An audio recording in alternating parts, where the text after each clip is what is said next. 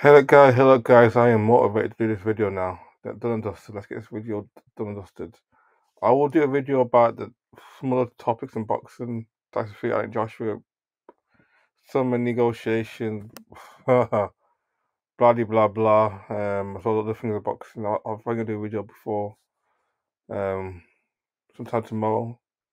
But with the Tyson Fury and Joshua, maybe other topics as well. This week has been just a whirlwind of different boxing events with the Crawford Spencer announcement. Oh, all sorts of things going on. Anyways, I start. The video is about the weekend prediction. I start with the main, in my opinion, the most interesting fight. Not the most exciting fight. I think the most interesting fight is Conlan, Lopez. The most competitive, but the most exciting fight, Lara Woods. So start the big news regarding this fight. This fight won't be for the world title because unfortunately Lara reached his weight limit up by 4 or 5 pounds. So only what's his name can win it. Leigh Wood can win the title. So Lara stripped of the title from what I understand. So I guess if he either Wood wins the title, the fight, or he gets or it has to be a rematch or I don't know. Or Lara to fight again, fight somebody else for the title again, but only the title for Leigh Wood wins because of he missed the weight limit for the way in Lara did. In my opinion, repeat revenge for this fight. If Lara does it, I think it'll late stoppage.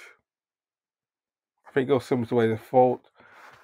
Leigh was more technical fight. He won the early rounds, but then he would just let his guy go, might get tired, and I think possibly Lara will clip into it in the late round between round 7 to round 10.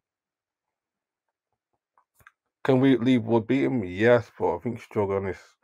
It's getting up in age. He's 34, 35, so 1, 2 fights and 3 fights max Wood has. But it's going to be an exciting fight to fight regardless. Okolie, Billam-Smith. Okolie wins this, I think, by points. It will come back to fight. But Billam-Smith is one of the best cruiserweights the country has. Although not skillful as Okolie, and the powers of Okolie, but definitely he always brings to fight. He always brings Zay into a fight. But I think Okolie beats him, but by points in that decision.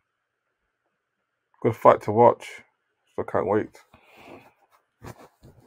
The other fight, Lopez, Conlan. This is the most competitive fight of the 3 title fights tomorrow. My gut feeling is Conlan by split decision. Lopez has boxed perfectly. He will stop Conlan by perfectly because this is going to be. We've fired for him to be on point because this Conlan's in Belfast, so Conlan's backyard. Well, I can't wait this is the best boxing weekend in a long time. I think there's history in the making. Never been a weekend where there's been 3 title fights in Britain. 3 different title fights, all competitive matches as well. All really good, all really competitive. Last weekend, this weekend was the best boxing weekend ever in boxing history. Cannot wait. Let's go and subscribe. Get subscribers up, man. We're trying to get to 400 by 500 subscribers by the end of the summer. Let's do it, guys. Adios, amigos.